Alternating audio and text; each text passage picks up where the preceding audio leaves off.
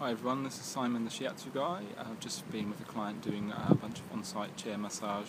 It was their staff appreciation day, so they had short massages for their team. It's a good way to show appreciation without necessarily having to increase wages and things like that, especially with these tough economic times. It's difficult to give people pay rises as maybe they deserve, but it's a way of showing that you do appreciate your staff. It's a way of giving something back. It's a way of investing in their health and well-being.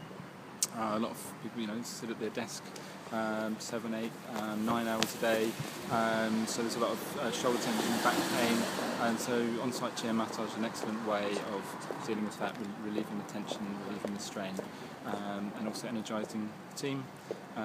Creates a really nice buzz in the office, everybody's relaxed and productive. Also, in terms of savings for the company, if you're looking after your staff, they're more likely to stay and not so likely to look for another job elsewhere. Even if you haven't given them a pay rise lately, that you're showing you're giving them something back. So with reduced staff costs with recruitment, you've also got reduced sick pay, because hopefully people they won't be going off sick as much because they're looked after and they're healthy and well.